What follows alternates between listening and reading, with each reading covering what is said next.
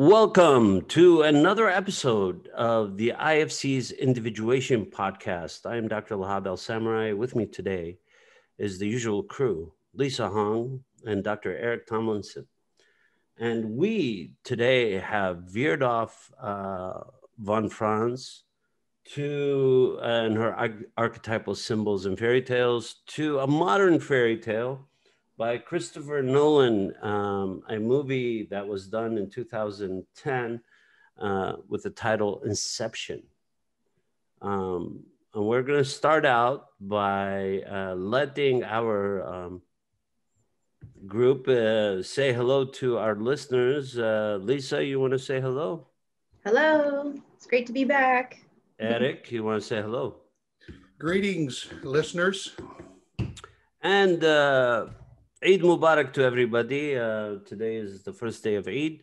Now, why don't we start by the summary of the movie, because it's the best way to go, so we could explain what the plot and what they're doing. And like we read the usual fairy tales, Lisa's going to read the fairy tale for us, or in this case, the movie for us, the summary of the movie. Yes, I have a plot summary written by Grade Saver, so thank you, Grade Saver. And here we go.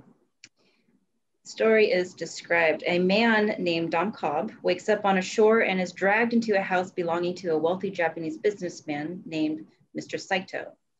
Cobb's partner, Arthur, appears, and together they explain to Saito that new dream-sharing technology has rendered thoughts vulnerable to theft, advertising their services to Saito as dream-sharing experts. After Saito leaves, Cobb steals documents from a safe upstairs and is apprehended by Saito and a woman named Mal. Cobb shoots and kills Arthur, who wakes up in an apartment where Cobb and Saito are revealed still to be asleep and dreaming. As the dream in Saito's mansion collapses, all of the men wake up in the apartment. Saito reveals that he set up the operation as an audition, and the men wake up again, moving in a moving train. Later in Kyoto, Saito then asks Cobb whether he can perform Inception. Saito tells Cobb that if he can plant an idea in the mind of his business rival Robert Fisher, he can reunite Cobb with his children in the US. Against Arthur's judgment, Cobb consents to the plan and travels to Paris to find a dream architect. Cobb's father-in-law, Stephen Miles, introduces him to Ariadne.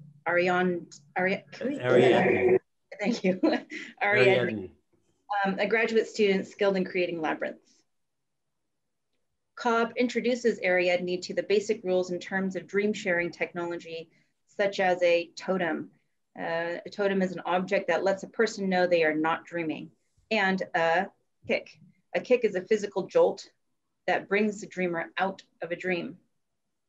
Although Cobb's first rule is never to use memories to build dreams, the memory of his dead ex-wife, Mal, violently invades his shared dream with Ariadne. Cobb then travels to Mombasa to recruit Ames, a British forger, and Yusuf, a Kenyan chemist, to aid with the mission. Back in Paris, the team convenes with Saito to discuss the plan. Ames maintains that the incepted idea must be simple, seemingly self-generated, and planted over 3 layers of Robert's dream. Ariadne becomes worried when she infiltrates Cobb's dream one night and learns that he still harbors feelings of guilt about his dead wife, Mal, whose memory keeps erupting into his dreams. Ariadne warns Cobb that he cannot keep Mal imprisoned in his subconscious forever. When Robert Fisher's father dies, the team decides to execute their plan on a trans-Pacific flight from Sydney to Los Angeles, on which Robert Fisher is scheduled to be a passenger. On the plane, Cobb discreetly spikes Robert's drink with a sedative, and the team enters into a shared dream with Robert. They manage to take Robert hostage, but are immediately ambushed by a team of rifle-wielding assailants. Saito is gravely injured, and Cobb realizes too late that experts have helped Robert militarize his subconscious against unwanted extraction. To make matters worse, Yusuf's powerful sedative may leave whomever is killed in the dream in limbo, an unconstructed dream space. Although shaken, the team decides to continue with the plan.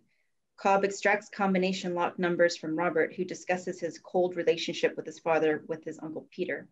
In the back of Yusuf's van, the team descends into its dream's second layer, a hotel lobby, where Ames poses as a female thief to distract Robert.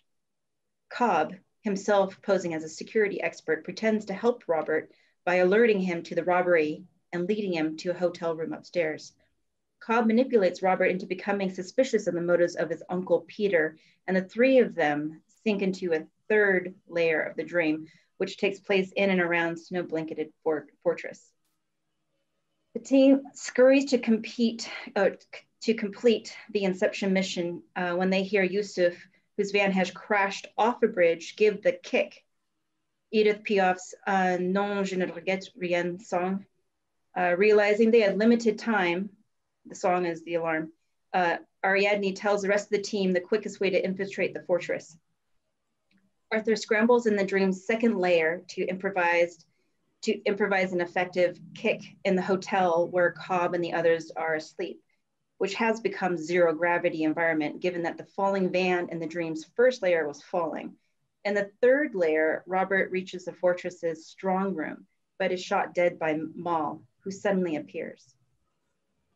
Cobb thinks the operation is over, but Ariadne convinces him to go one layer deeper in order to save Robert and redeem the mission. Saito dies as Ames places explosive charges around the fortress to act as a third layer's kick. Cobb and Ariadne descend into a fourth layer of the dream, a crumbling cityscape that Cobb and Mal built together in the 50 years they spent in limbo. Cobb confesses to Ariadne that he incepted the idea that Mal, his ex-dead wife, that limbo was not real, so that she would agree to wake up and be with their children. However, Mal continued to believe that reality was a dream and eventually committed suicide, leaving Cobb ridden with guilt. In a nearby building, Ariadne and Cobb find Mal and Robert, whom Ariadne wakes up so that he can infiltrate the fortress's strong room. Cobb tells Mal that she is not real, and Robert inputs a code in the strong room that reveals a large operating system with his dying father inside. Robert's father tells him to live his own life, rendering the inception complete. As the dream world collapses, Cobb tells Ariadne to write the kicks up through the layers of the dream while he rescues Saito, who just died and is now in limbo. Cobb washes up on a shore and is dragged into Saito's house, just like in the film's opening scene. Saito, now old, recognizes Cobb as a man from a half-remembered dream, and the two of them suddenly wake up in the passenger airliner next to Ariadne, Robert, Ames, and Saito, who have all successfully made it back to reality. Cobb arrives in the United States and is greeted by Stephen Miles, who takes him to his children. Cobb arrives home and goes outside to play with his children while his totem continues to spin. Thank you, Lisa. So just to give everybody a sense of who's who in Christopher Nolan's Inception, Leonardo DiCaprio is Cobb, Joseph Gordon-Levitt is Arthur, Elliot Page is Ariadne, Tom Hardy is Eames, Ken Watanabe is Saito, Dilip Barot is Yusuf, Cillian Murphy is Robert Fisher, Tom Berenger is Browning, the uncle, Marion Cotillard is Mal, Pete Poswaite is Maurice Fisher, Michael Caine is Miles, Lucas Haas is Nash, Tai Lai Lee is Tadesh, Claire Gear is Philippa, the 3-year-old, and Magnus Nolan is James, 20-month-old child. So those are the children of Cobb. So just to start out, like we've started out in all of our fairy tales, they have to go to sleep. So that's a given, right? So we've discussed this over and over again. You go into the dream world, you fall asleep. In this movie, um, in this fairy tale, we could look at it from multiple perspectives. One perspective is that this is a collective dream, so that each individual in the dream has to resolve an issue. So Cobb would be one of the people. Ariadne would be one of the people. Arthur would be one of the people. Eames would be one of the people. Who each person has to come to a resolution in the dream. Or we could look at it from a different perspective. We could look at the dream as one dream that points towards the individuation process. So we'll probably go in both directions just to not confuse everybody, but to confuse everybody. But we're gonna start to look at them. So, any thoughts, Eric? Do you want to any comment on the dream, on the fairy tale? Well, just from a movie watcher perspective, mm-hmm. and from a dad perspective, I think this really doesn't get into all the machinations that are going on in the dream, but it just kind of stunned me at seeing how powerful this urge of his was to get back to his children. I mean, that drove him beyond everything else. He just had to get back to his children.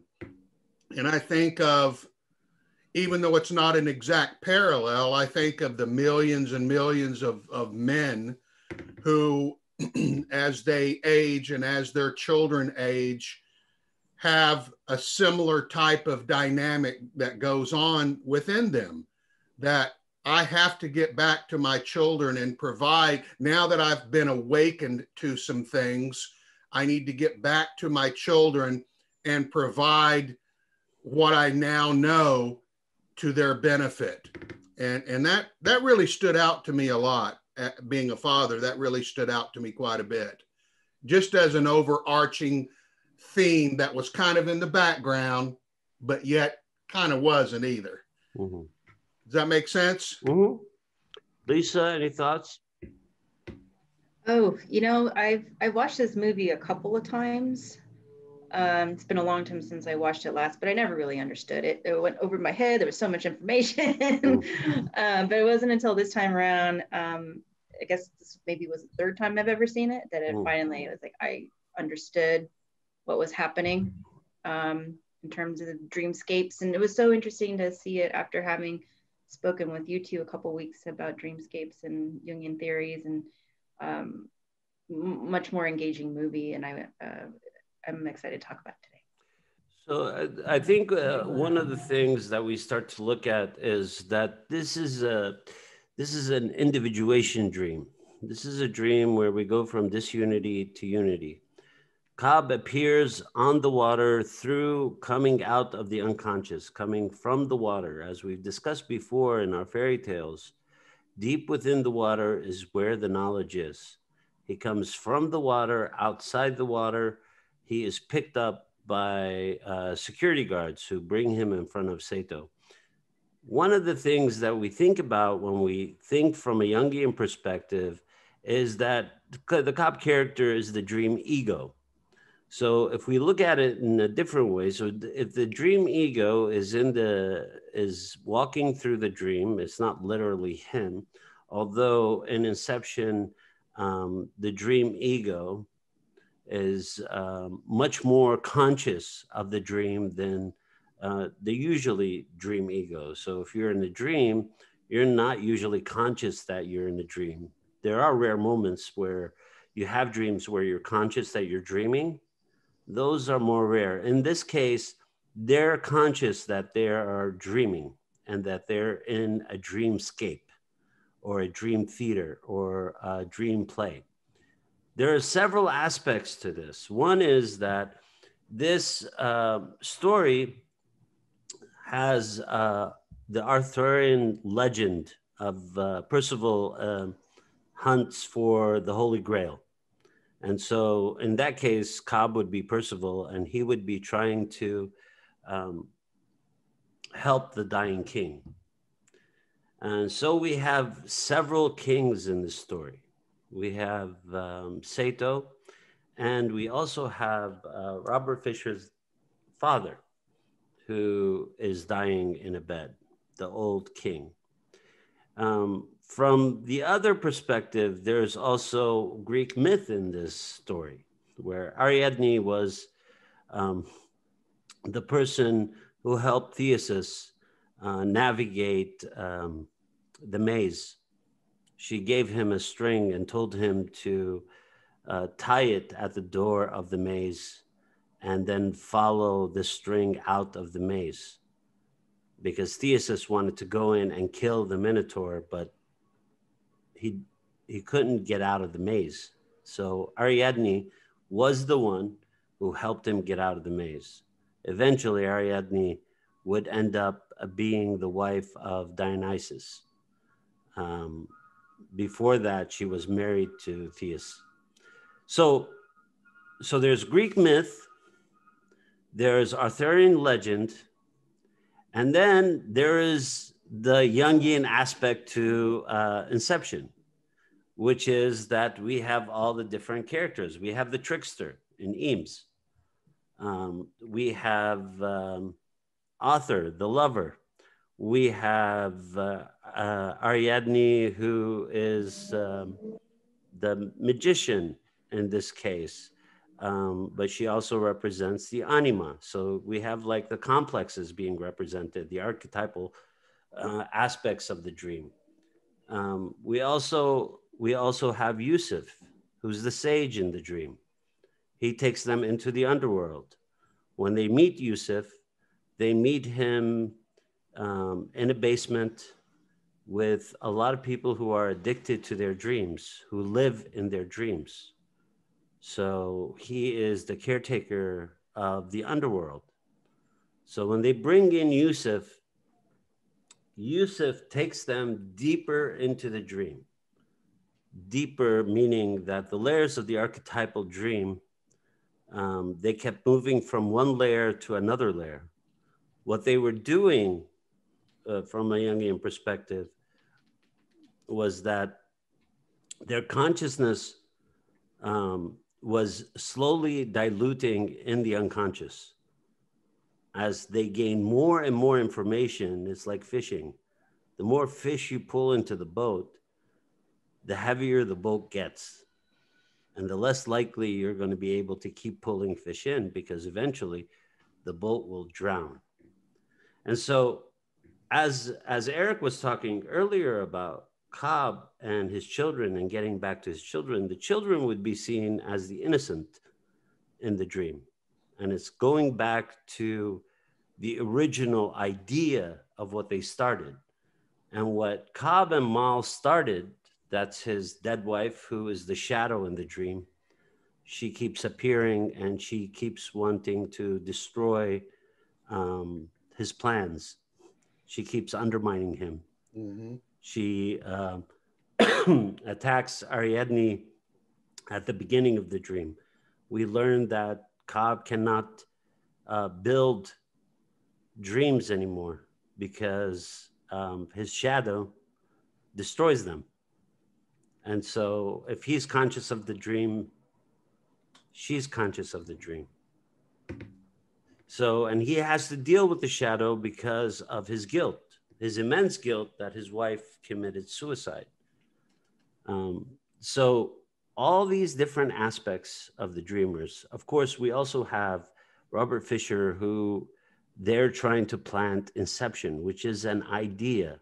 It's how do you plant an idea in somebody's head? How do you plant it? And what they try to do is plant it in his dreams through the relationship with the father, his very complicated relationship with the father, where we learn very early on that the maternal, the queen archetype is missing. She's dead. She's dead because, as Robert Fisher says, when my mother died, my father said, "This is how it is. This is how life is." That was his way of consoling the child who has lost his mother. So the maternal is always missing. The queen archetype is missing from the dream. We have the kings, we have the warriors, we have the lovers, we have the magicians, and we have all the aspects of the different archetypal energies. So one way to look at it is from an archetypal point of view, which is the different archetypal energies that exist in the dream. The other is the Jungians think of complexes, that our complexes come out in our dreams. The complex of the father, the complex of the lost mother, the complex of the lost innocence, the complex of the hero. So we could also look at Cobb as the hero in the dream. He's trying to save his relationship, as Eric put it, with his children. He was trying to get home. The hero is always trying to get home. They need to finish their mission and get home. So it's complicated from different tasks, but let's take the dream as one dream of one person. In this case, the dream is Cobb is the dream ego. Mal is the shadow. Ariadne is the anima. Eames is the trickster. Arthur is the puer or the eternal child. Yusuf is the sage. And the character of Sado is the wise king or the father. And the Robert Fisher character who they're trying to implant the idea of is the wayward prince, is the child who's growing up, the child who will become king, the child who will take father's place. So in these characters, what we have is that they're going deeper and deeper into the dreamscape. And what we learn is that your subconscious will attack you the more you become, the more time you spend in the dream. So they use the term subconscious instead of the unconscious. So that is an ode to Freud. Freud uses the term subconscious. Jung doesn't use the term subconscious. He uses unconscious and the collective unconscious. So in the beginning scene is that Cobb, the character, goes to find a new architect because the last architect failed them and then gave them up. Failed them because didn't get the details correct. And Sato was aware of what they were doing because he was rubbing his face against the carpet and he realized that the carpet was made out of polyester instead of wool. His carpet was made out of wool. So the architect made a mistake in the architecture of the dream. So this is just some of the ideas that we're going to discuss today and see where we get to.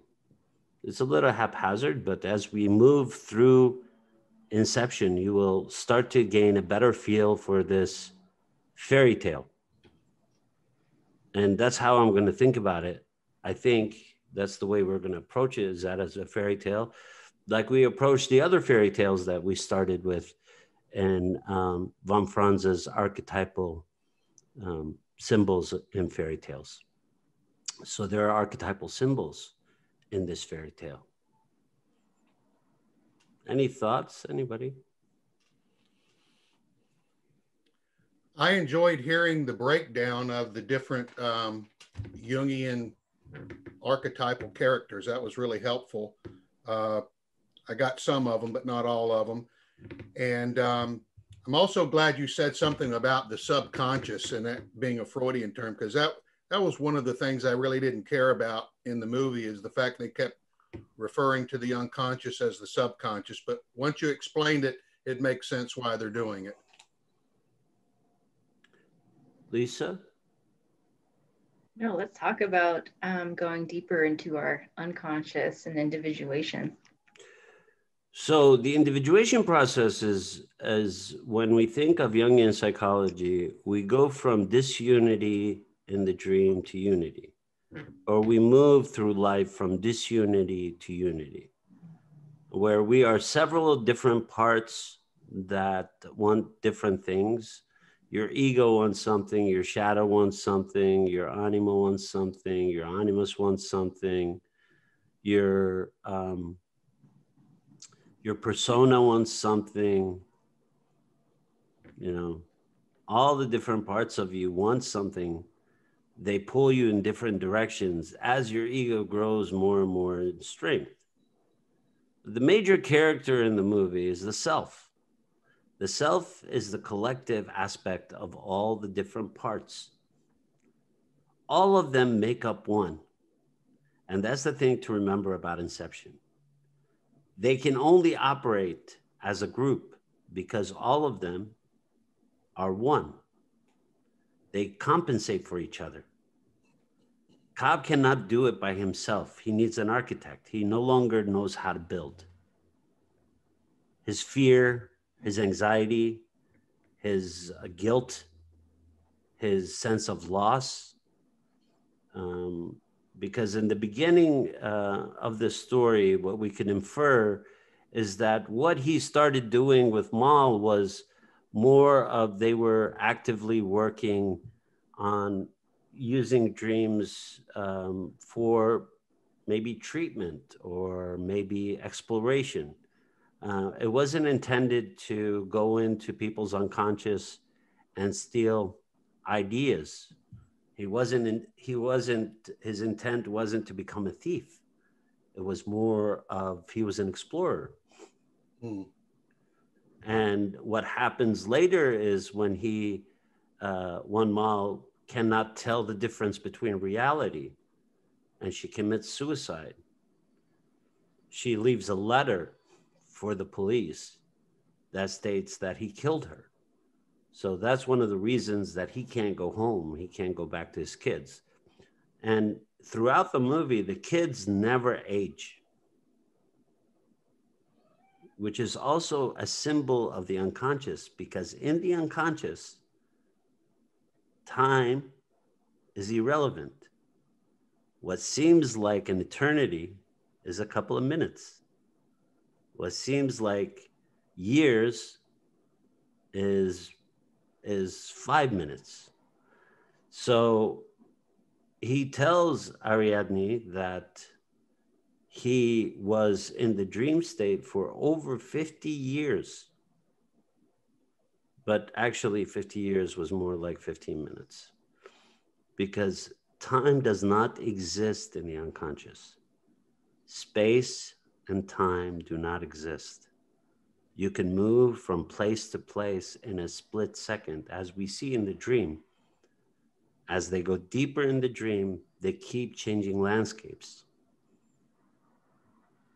One of the other things that's interesting is at the beginning, he tells her, do not use anything from our reality. He says, you can use pieces, but do not construct places, because that's how you get lost. And the other beautiful thing is the totem. The totem is the part that brings you back. It's the part you hold on to that keeps you connected to reality, to the outside world. And if you remember from our earlier fairy tales, there is an external world and there's a spirit world. They exist in the spirit world. And the symbols in the spirit world are amazing, right? What do we have? We have the deep unconscious in the water. We have the crumbling outside reality. If you look at the beachhead, you see all these buildings that are crumbling, that are falling apart. And then you have the conflict with Mal, between Mal and Cobb, that continually undermines everything they try to do.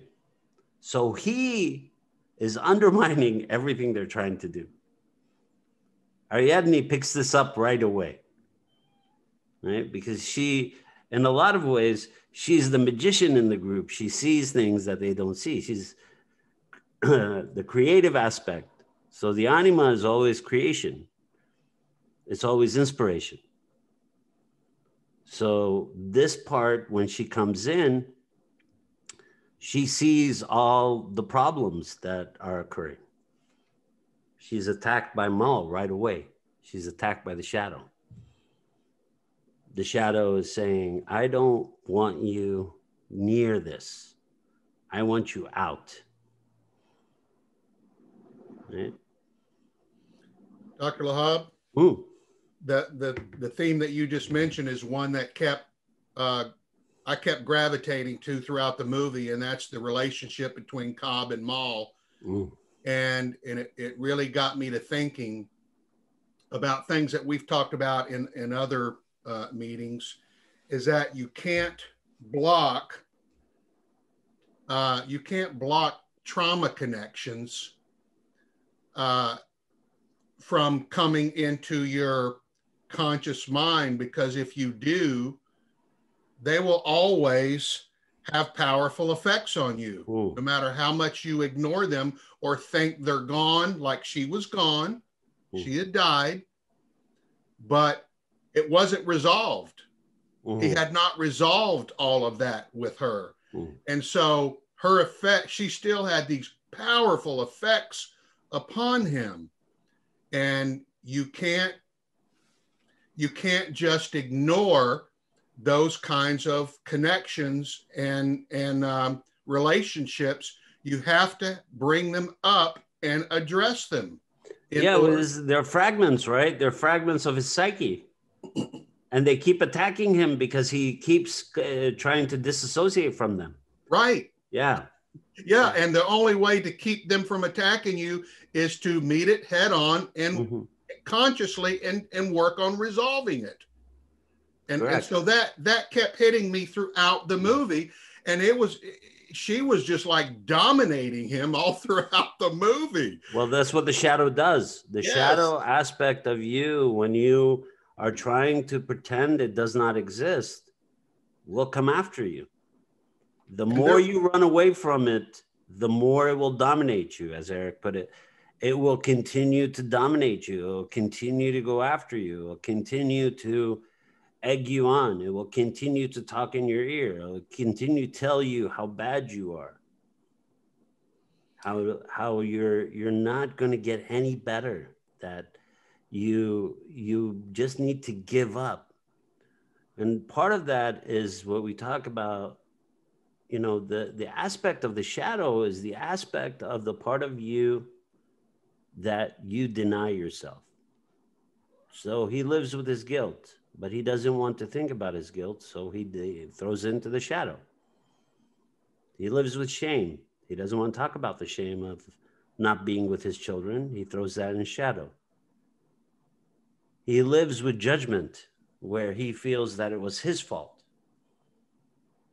And later, as we discover, the first time he tried to use Inception, he used it with Mal, which screwed up her psyche. He was trying to get her out of the dream state, out of the unconscious. So he planted an idea. And another thing, Dr. Lahab, another thing that kind of makes you proud of him, because this is not easy to do, is that he had opportunity after opportunity to put Mal aside, to try to let her go, to quit dealing with it. I think Ariadne even tried to encourage him to do that at one time, but I forgot what particular scene it was. She encouraged him to face her. Oh, that it was somebody. Okay, it was somebody else that did the opposite then. But the point I was leading to is that you can't make that stuff come to you if you're not willing. He kept showing a willingness over and over again to deal with it, to address it, to meet it head on. And you can't deal with those kinds of past trauma connections if you're not willing to do so. There has to be a willingness. Well, he kept wanting to embrace it. For sure. He kept wanting to embrace it and pretend it didn't exist. He kept wanting to talk it out of whatever it was thinking. Like in one scene where he says, why don't you sit here? And he starts talking to her and he's actually trying to trick her. And the part of it is you cannot run away from yourself. Yeah. That's why she kept popping up everywhere he was, because she was an aspect of his psyche. Right?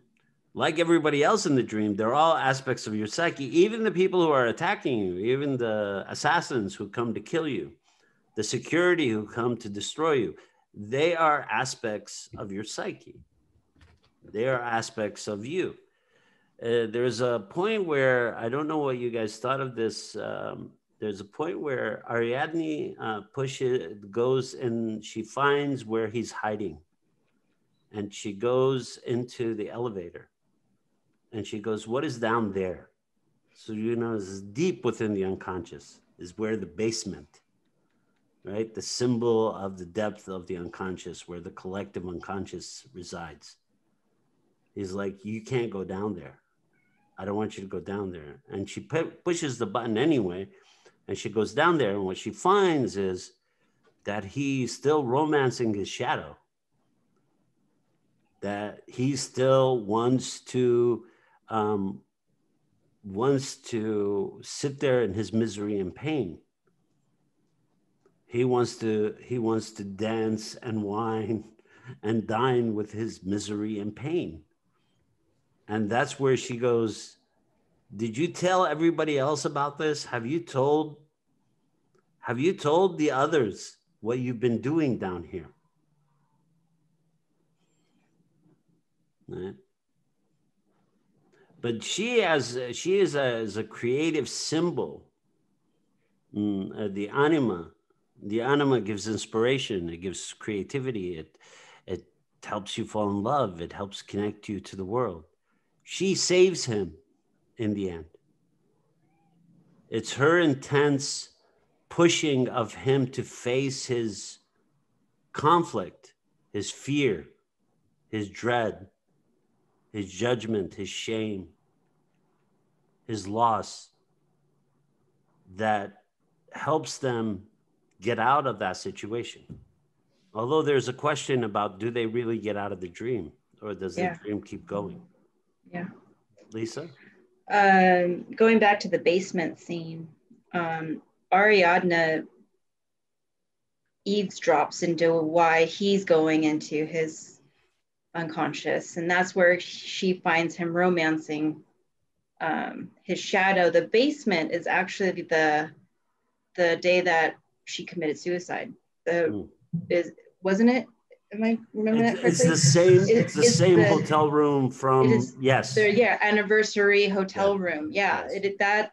That is the moment, or the traumatic event that creates the existence of the shadow for Cobb. Was that hotel room? That was good. Which is in the basement. He doesn't even want to see it himself. Nobody goes there. He rarely goes there, probably. He knows what's there, clearly knows what's there. Well, the basement shows up in different parts of the movie. When they go find Yusuf, he also walks into the basement. Oh, because he walks all the way down, and he finds these people who are basically, it was like a heroin den, but this is their addiction, is to live in the dream world and not live in the outer world. And they have a caretaker. It's basically, the caretaker is Hades, and this is the underworld. This is where the souls of the dead reside in the underworld. Those who were unable to complete a task have done something in life that has haunted them, that kept them from moving forward, that kept them from being liberated, that kept coming after them. And what Yusuf tells him is that he can take him deeper and deeper into the dream.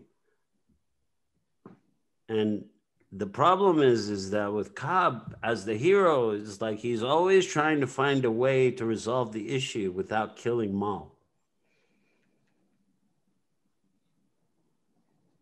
And what happens is in the dream is that Ariadne actually shoots Mal and tells him to get out. Like, get out, get out. Like, this part of you has to die. This part of you has to die. You have to let go of this. And he refuses. I mean, until the last second, he was still refusing to let go of it. Probably why the ending shows that he might have never really escaped from the dream. Yeah. What's fascinating about Inception is that it takes Carl Jung's theory and shows all the different complexes. So you have all the complexes as characters who are talking to each other, who are pretending that they're separate and apart from each other. So you have Arthur, who's like, you know, this is a bad idea. Doesn't say I'm not going to be involved. Just says this is a bad idea. Doesn't say I'm not going to do this with you. Just says it's a bad idea. You know, so we pick up on the nuance of the way the characters speak to each other. When he meets Ames in Mombasa, and they're sitting at a cafe, and he's being tracked. Right? He's being tracked by these nefarious figures who are from the people who hired him to invade Sato's dream. So he tells the trickster to go talk to them and give him time to escape. So what does the trickster do? So, hey, what? Aren't you this guy? He's like, well, I guess not. And he has enough time to escape. When he escapes into the underworld. Where does he escape to? He goes to the basement. He goes, finds Yusuf in a basement, in a deep lair underneath the earth, deep within the unconscious. So what's fascinating about the dream is that it keeps going deeper and deeper into the unconscious. Right? There are really no layers, but what you're looking at is the less conscious you become. That's the layer. The deeper you go in, the less conscious you are of where you are. The more real it becomes. The more likely you will be trapped. I have to put in a plug for help and assistance here because, yes, I was kind of proud of him for not just trying to put it all aside and never thinking about it and dissociating away from it, which a lot of people do with their past pain, understandably so. He didn't do that. He was willing to keep facing it. Now, that doesn't mean that he did it correctly. He didn't. Mm-hmm. He kept trying to make it work again, but it didn't work when he kept trying to make. And what is it that people, myself included, with past issues, what do I do without the help of other people? I make the same mistakes over and over again with it. Mm-hmm. I don't see a new way out, a new avenue. I don't see I need to go this direction instead of this direction, or sometimes it just needs to die like it did in the movie. And he had help in having that be accomplished for him. And in the same way, we all need help too at times even if we're willing, even if we've got the good heart to want to go back and try to deal with it, it doesn't mean we're going to be successful at it without the help of others. So I have to make that plug. So in a lot of ways, you know, the death in the dream state is always about transformation. You transform from one thing to another. You become more conscious of certain things because you need to let other things go. He cannot go home without letting go of Mom. He can't go home. But at the same time, the only way he can get home is to face her. Yes. The transformation of aspect does not work by running away from it. You must be there. You can't romance it. You can't lie to it. You can't say, oh, by the way, you know, we'll stand up for ourselves next meeting. You know, oh, the only reason I didn't stand up for you this time was because, you know, the boss was there. Next meeting, I'll stand up for you. And next meeting, and next meeting, and next meeting, and next meeting. And you're still telling the same lie to yourself. You're still telling that part of yourself that you will stand up for you when you don't. So what does Yusuf say to them? Yusuf says, Arthur looks at him and says, oh, by the way, did you tell them that you might not be able to wake them up? So Arthur knows. He knows Yusuf hasn't like been fully, because the self is immense. Yet it needs all the individual parts to become conscious. Otherwise, it's just going to pull them in deeper and deeper. And so they go to, they find themselves on a snowy mountain, which we're going to cover next week. We're going to go back to the mountains in von Franz's archetypal symbols and fairy tales. But they go from the streets to the oceans, to the crumbling cities, to the mountains, to the palaces, and then everything is destroyed again. As things are destroyed, new things arise. This is the transformational aspect of the psyche. This is how we become who we are. We cannot hold on to our pain because our pain will not let us transform. We need to be able to embrace it and let it go. We cannot sit there in pain and keep screaming in pain, saying, oh, I can't get over this. Psyche won't let you. The individuation process will not let you not resolve the issue. As we see in Cobb, as Eric was saying earlier, he cannot let the issue go. He has to face it over and over and over again. This is Psyche's process. Psyche says, oh, this is what you fear. You're going to have to face it. This is what you're scared of. This is what terrorizes you. You're going to have to sit with it. You're going to have to face it. You're going to have to tell it. You're going to have to talk to it. You know, when they're trying Ariadne, this is where it goes into the Greek myth of the maze and the Minotaur. He asks her to draw a maze, to draw a puzzle. So she draws a puzzle, the first puzzle, the second puzzle, and then she draws the Mandela puzzle. Then she's hired. That's where the ode to Jung comes in.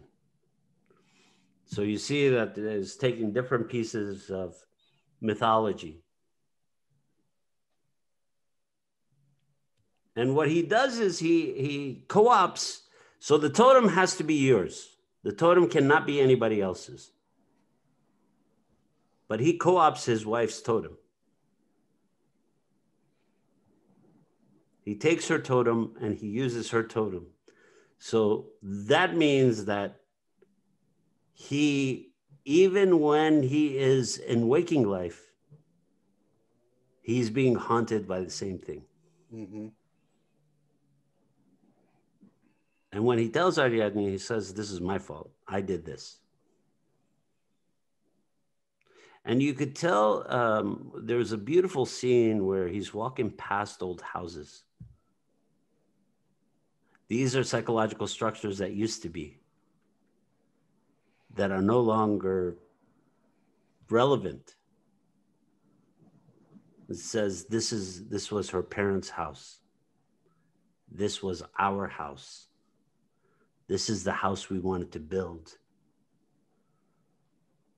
But as you see, this is the evolution of the psyche. Psyche never stands still. It's a constant momentum of movement, of change, of the individuation process. So Inception, in a lot of ways, is about individuation. It's about becoming whole.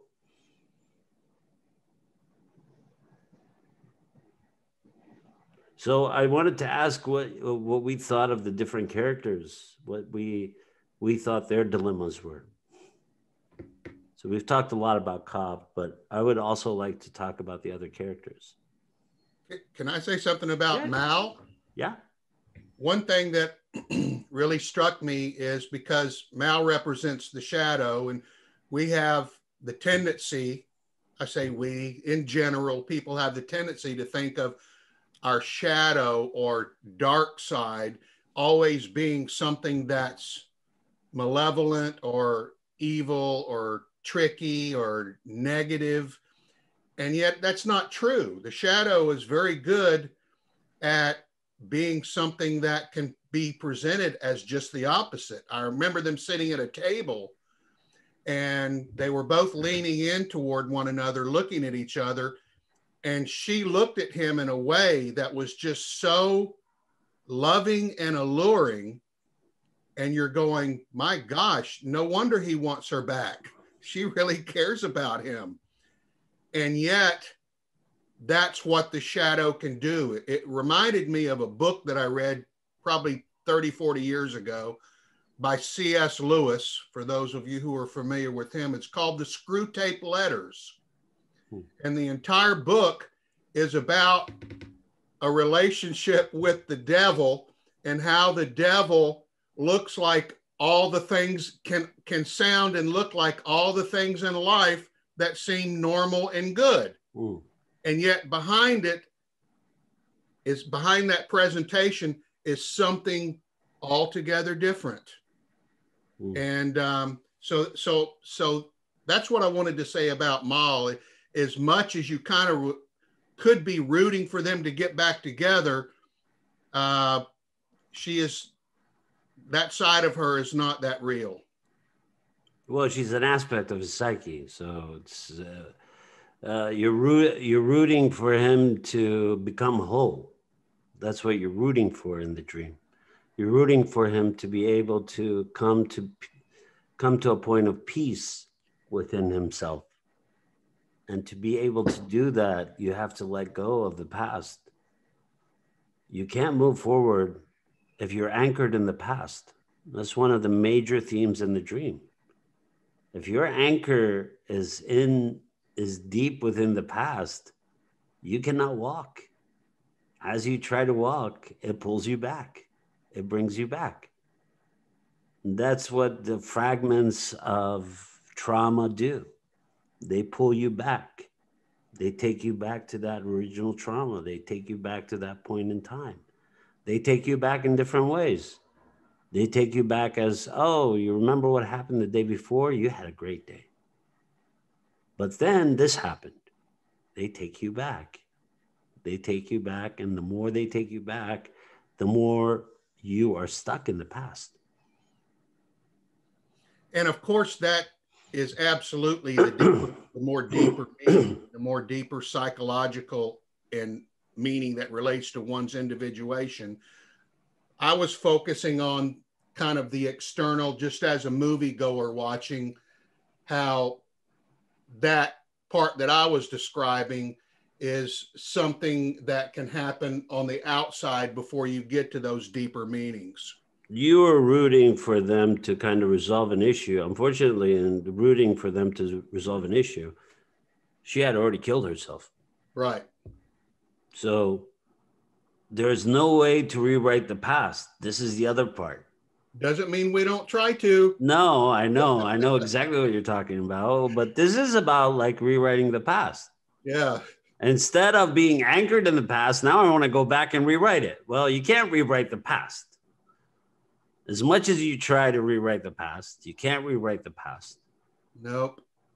Moving forward requires of letting go, of transformation, of destruction of all that we held, no matter what it was. Our childhood notions, our innocence, our sense of connectedness, our sense of, it doesn't matter what it is. For us to move forward, we have to be able to let it go.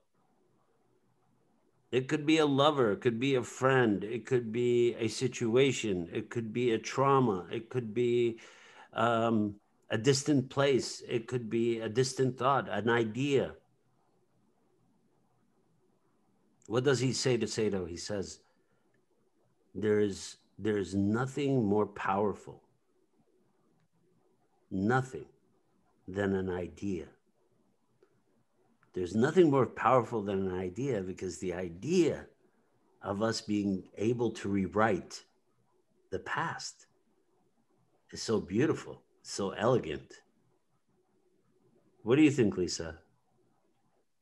That's on that idea, extraction, getting an idea out. Symbolic, you find a safe, you go deep, you uncover their defenses. That's fairly simple. The script for that extraction is pretty routine. You can predict and make counter moves ahead of time. But the inception, putting an idea in there, is almost audacious and difficult, and violates natural law in some ways, and it because it's not your requires psyche. layers and layers and layers in order for it to be even possible. Because it's not your psyche. You're planting an idea, so it was being me like planting an idea in your head and making you believe it's your idea. That's right.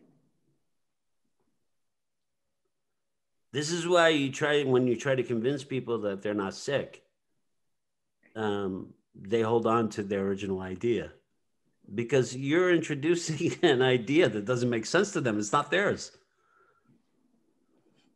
I think Ames described, he was, in the design of how do we do this, he described it as it has to be natural, and it has to appear innocuous, or like not even a real big deal.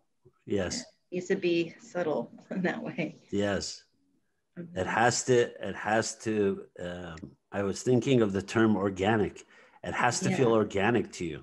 Right. It has to feel it's yours. It's being born out of you. Although we know a lot of ideas are not born out of us, but the idea that it's born out of us, that it's our creation, makes it powerful. I have a question. I was thinking about this too, and I'm going to again say this from kind of a general movie going perspective, and I'd love to get a deeper take on it, like you did just a minute ago, and from either you or Lisa, and that is his relationship with her reminded me a lot of a number of dysfunctional relationships, even abusive relationships. And even if something's wrong with the other person, the fight to want to get it back and not leave it, and to do anything to try to win it back and get it back, even if you know it's dysfunctional. Why in the world do we do that? Because it's familiar.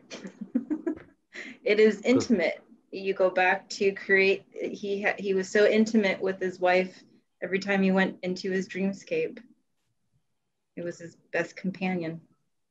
You don't recall the whole enchilada. Right. That's true. You don't recall that like hot pepper that was inserted in the enchilada.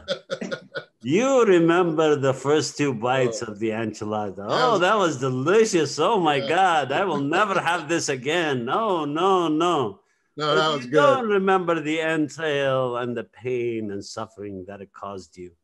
You don't remember those pieces because of guilt in this case. In this case, this is about guilt and shame and judgment. I pushed her, for the movie going folks, I pushed her to her death.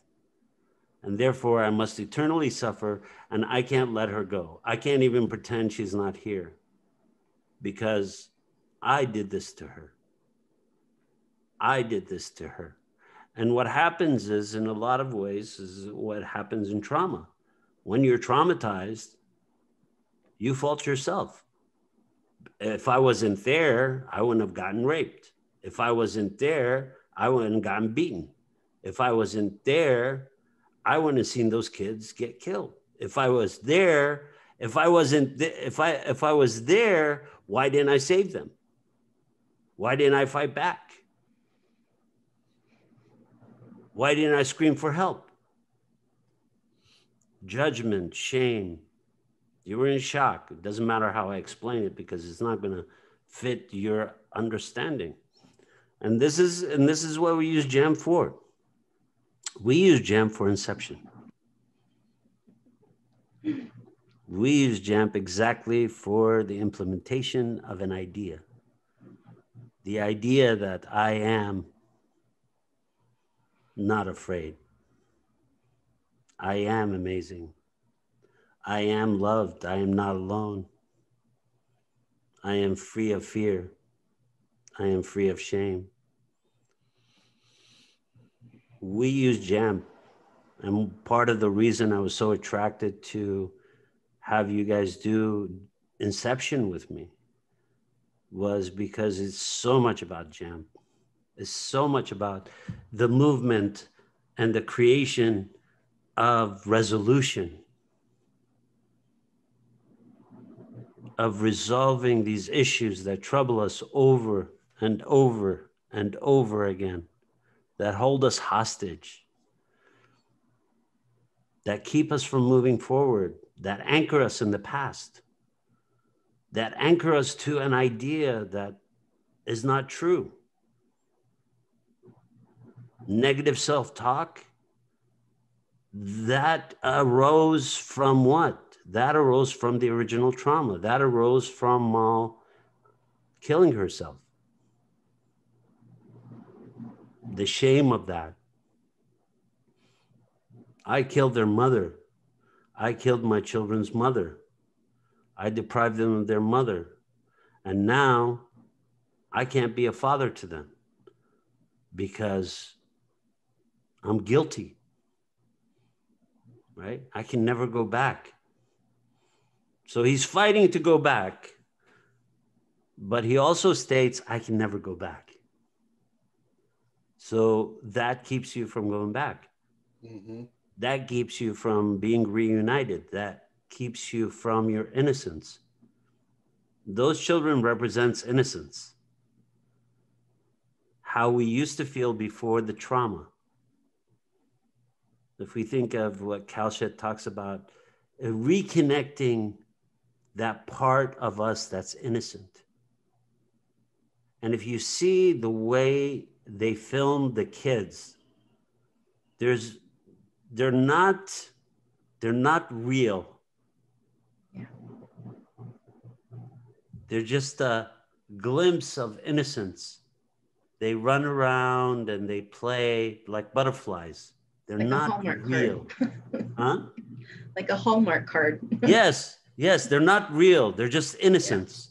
Yeah. Mm-hmm. It's just the idea of innocence. It's just the idea of, that's our innocence. That's our innocence before we lost it in the trauma. The trauma disconnects us from our innocence. It disconnects us from ourselves. It keeps us lost. It keeps us fighting the same demons over and over again. Who are the demons? Men who show up with rifles, assassins, and pieces of us that keep turning us in.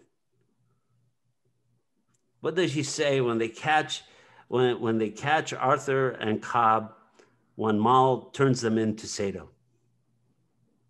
She looks at Arthur and says, yeah, I don't have to kill him, but pain is real in the dream. Yeah. And she shoots him in the knee and he screams in pain, right? And then Cobb jumps over the table to shoot him in the head so he could wake up from the dream.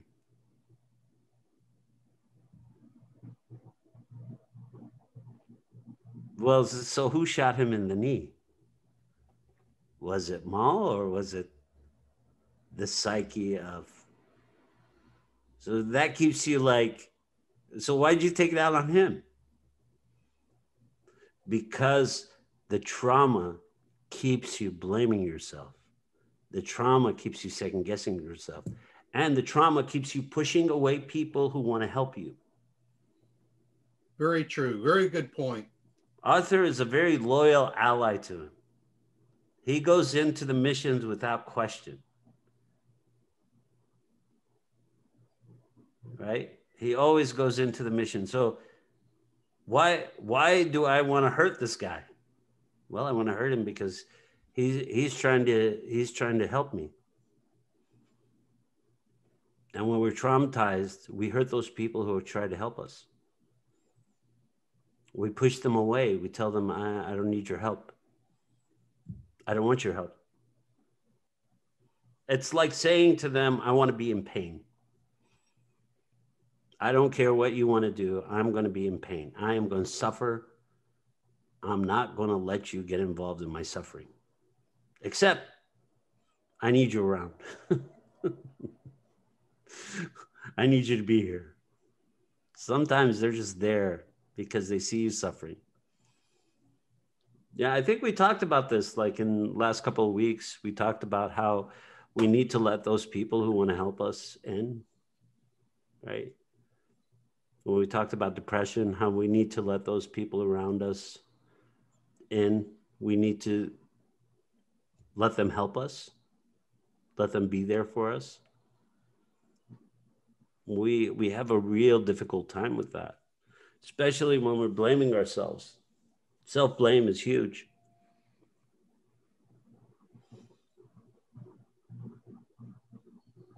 What do you think, Lisa? What do you think of Inception as JAMP? I think that it really is, yeah, it is. JAMP, I think is a great analogy of description of knocking on the door of the unconscious and putting in a new idea. It's Inception. Yeah. Very much. Yeah. Mm-hmm. What did you think of the movie in general? Was it entertaining? Did you get into it? Were you like rooting for somebody like Eric or? You know, you end the movie and go, so is he still in the unconscious? Does the totem fall to know it? Yeah. Does he make it home? Uh-huh. Yeah. Does it matter also? Yeah, it doesn't matter. Yeah. But there's a part of us always wants a resolution. You're right. Yeah. Yeah. that was me. It was like, okay, let me take a look at the totem. Is it spinning? Is it about to stop? Is it really? Yeah. You know, are they messing with me? And I was thinking after the first time I saw it, I was like, oh, there's a sequel. I got excited. I haven't watched many movies in the last 5 years because they're just not very many good movies out there. And I was pretty shocked when I saw this one. I didn't know that there were people that still put this kind of depth of thought into movies, especially with big stars in it. Yeah. You know, I mean, and it was pretty amazing to me, and it was difficult. It's not an easy movie to get. I've watched it twice now. I'm looking forward to watching it again now that we've gone through it.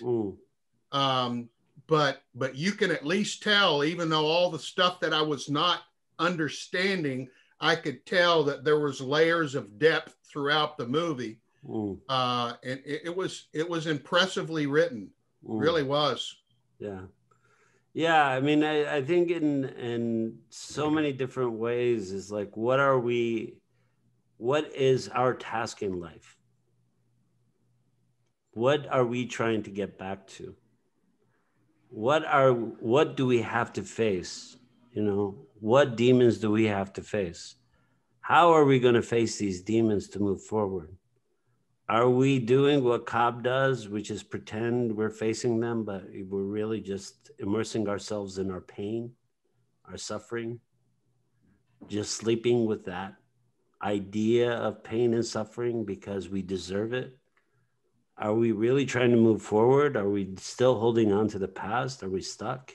Are we not moving? Are we not able to see it for what it is? Which is, this part needs to die so another part can grow. He'll never be able to be a father if he carries that guilt and shame and judgment. He will never be able to be a father. He will always consider himself the person who killed their mother. He will never be able to be that which he wants to be because he can't let go of what he thinks he's done. For me, personally, the overriding theme for me is kind of like what Churchill said after London had been devastated in World War II. And the shortest speech, I think, on the planet by a politician. And he just said, never, never, never give up. Ooh. That was his speech. Ooh. And to me, that's what the movie was saying to me. It was all about tenacity. Never give up, even though you're not winning. Just because you're not winning doesn't mean to give up. Keep fighting, get help, and until things get resolved. Otherwise, you'll have to live with it torturing you the rest of your life. And it was just such a great lesson for that to me, such a great reminder of that to me, if that makes sense. Never give up, never surrender. Yes. Yes. Paralleling that with the movie, Eric, yeah, I could see like when Cobb killed Maul and said goodbye and like faced his shadow or faced his truth was what it was. He didn't stop because the end result was still to go home, and he had to go deeper one more time and go to another world to find Saito and pull them back because he needed to complete it. So he wasn't quite done yet, having passed Maul. Well, I don't know, maybe, anyways. Well, pulling back Saito is pulling back the old self, right? Because Saito had forgotten where he was. So he had to pull back the old self and say, we need to get out of here. Because that's what was stuck. After he confronts Maul, he has to go and talk Saito out of staying there. Mm-hmm. Because Saito was lost deep within the unconscious. Saito is that part of him that had been lost for a long time. The father, the symbol of the father. He couldn't be a father without facing his guilt and shame. Now he has to get that idea, that symbol of the father out, so he can become that which he lost. Wow, I didn't think about that. That was a good point from both of you. Thank you. Yeah, Saito has many different aspects, many different symbols in there. Yeah. He doesn't like try to retaliate. I mean, he does with the architect, but he doesn't try to retaliate against him. He gives him a choice. He says, what if I could get you home? He said, what guarantee do I have? He says, I have no guarantees.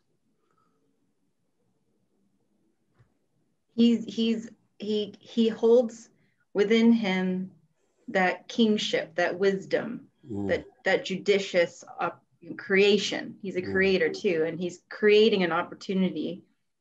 And it's interesting that when Saito dies and goes to Limbo Land, he's, you know, he has several more decades that he's surviving in Limbo Land because time is extended there. And when Cobb finds him, he is still a king. He is a leader. Yes. He is the one, he is a king in his palace that was built. He's still king. Because the king lives deep within the self. The queen lives deep within the self. Once we are able to touch that part of ourselves, we are able to become more whole. You know, that's the symbol of the self. You know, it's the ultimate symbol. And at a certain point, he goes to get Saito. He pleads with him.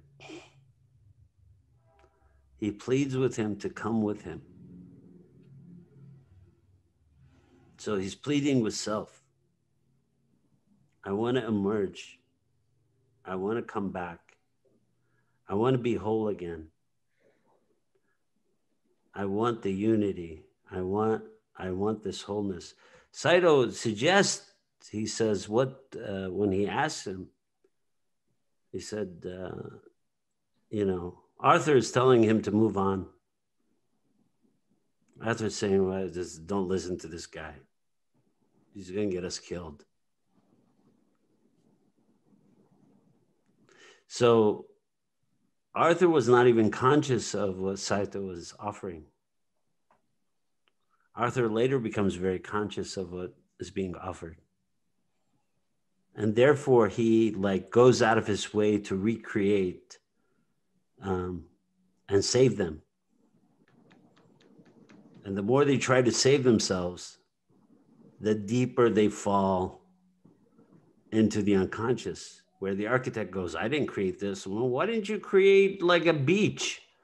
Why are we on a mountain with snow and ice? And I didn't create this. I don't know whose psyche this is.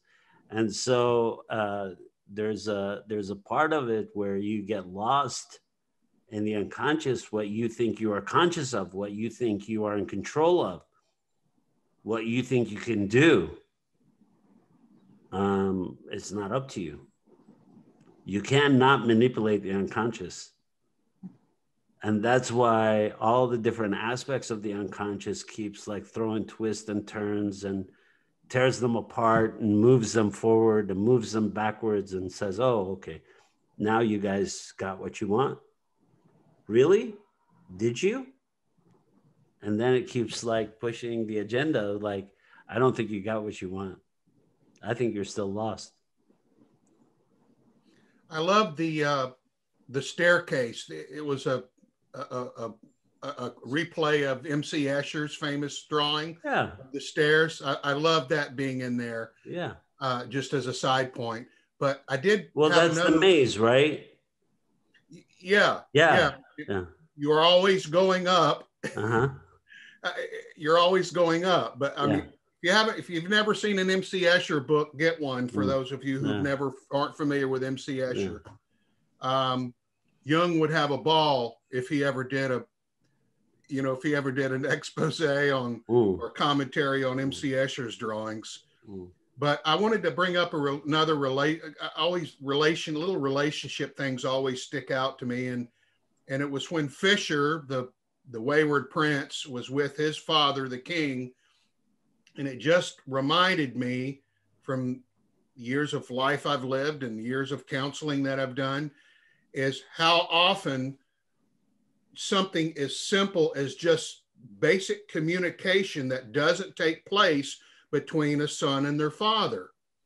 And his son thought when he said disappointed that he was disappointed in him for not becoming like him. Mm. And then finally, right before he died, he said, no, I was disappointed that you wanted to. That you wanted to be like me. Yeah. And I'm going, oh my gosh, can't y'all just have a conversation about it at some point in your lives? Yeah. Do you have to wait till you're on your deathbed to finally express it? What's the matter with us men? I don't know. What the other side of that is that's where Cobb would have been. He would have been the old man who disappointed and angered and disavowed his son. That would have been his fate. Yeah. So there were two contrasting fates. One to be the sick old man in the bed whose son is pleading with him to love him. And the other is the old man, Saito, who he comes to save. They both come to save these men. And they're both coming to save themselves. So there was this mirror play between these two relationships, Cobb and Saito and Robert Fisher and his father. Now, the Tom Berenger character was of interest because he was also the shadow. I was wondering about that. He was the shadow that was unseen, where Maul was the shadow that was seen. He was the shadow that was unseen. He was the corrupter that was unseen. He was so unconscious of him, always wanted him to be his father. But this guy was not a good father. He was deceptive. He had his own agenda.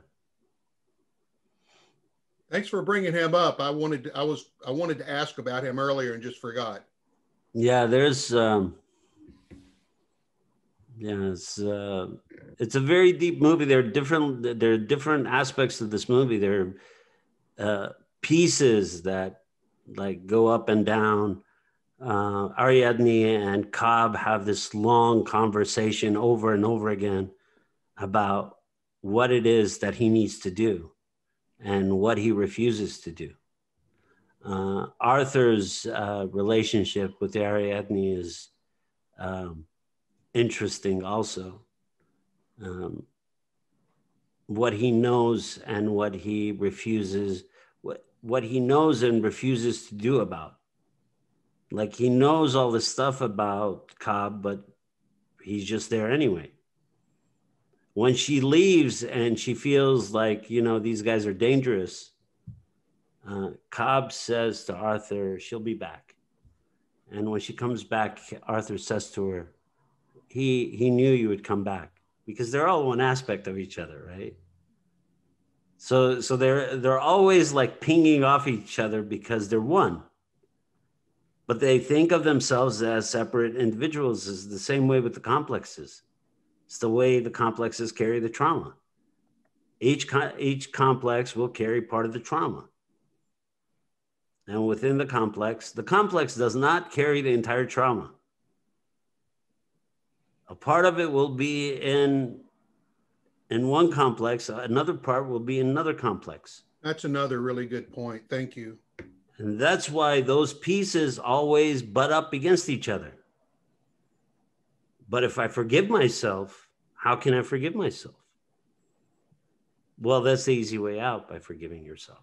That's a different voice. That's another complex.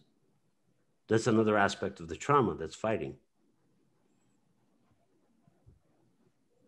Another moviegoer question. Ooh. It's hard not to feel bad for Nash, the first architect. I mean, the poor guy was doing his job and he winds up getting killed. I mean, well, he needed to go. Why did he need to go? He needed to go because he was ineffective. It was a false start. It was a false part of the self. because the architect is part of the self, is the part of the true self. And when he starts out on this road, he has a part of the false self, and that part of the false self was going to get him killed. Right? And he tried to save himself by turning Cobb in. Yeah. That part of the self, that false self, is the one that's going to get you killed. Mm-hmm. It's the one who's going to cause you the most pain. Because it was created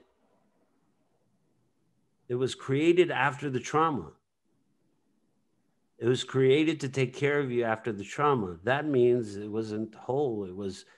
There was a lot of problems with it. Because we tried to like cobble up pieces after trauma and make them into something which we are not. So it's always kind of a lack of, but he asked him, Cobb asked Saito, he says, what are you going to do to him? I think they throw him off the building. He says, what are you going to do with him? He goes, oh, don't worry about him. It's the false part of the self. It needs to go. That's the first thing that needs to die. And exactly what happens in the movie is the first thing that dies. Yeah. It's the false part of the self. It has to go. Otherwise, they're all in danger. Yeah. Otherwise, they're all in danger, but he's in danger. In the end, they're all one. And even though I understood that, I still felt bad for the poor guy. Well, yeah, so what happens to the false self? The false self arises to protect you after major trauma, but it's inefficient. It's childish. It came from fear and shame and blame. It was born out of pain. And therefore, its existence is dangerous to you. And so, of course, enough, we feel sad about it because it's part of us. I know, but you know. No, I get your point. I get your point. Can I be a little bit sentimental? You can, but that's what we have to let go. Actually, that's a great point. But we have to let go of the sentimentality of it. Yes. But the good thing is, one of the interesting things is everything you just described about what it was. He did a terrific job of showing those feelings on his face. Yeah. Everything you just mentioned that he showed all of those expressions on his face. Yeah. You know, from the fear to, I mean, he was sweating. I mean, you could tell that he was out of his element. Oh, yes, for sure. Did a good job of acting. I remember seeing him when he was a little kid in some movie. Lisa, any thoughts before we call it for the day?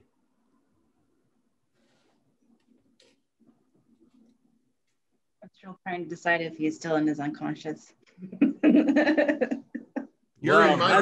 That's why they have to go see the movie. Yeah. You're in my dream right now, Lisa.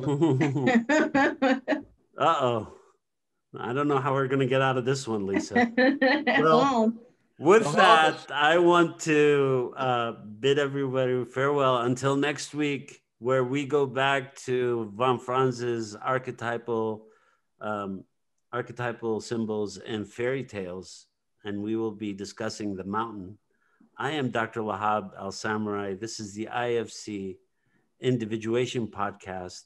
Dr. Tomlinson, you want to say anything? Yes, I did. Yeah. I am never for the rest of my life ever going to eat an enchilada again. Okay. Lisa, do you want to take the pepper out of Eric's enchilada, please? I am not afraid, Eric. I'm not afraid. Well, thanks, everybody. We will see you next week. It was our pleasure to be here with you this week.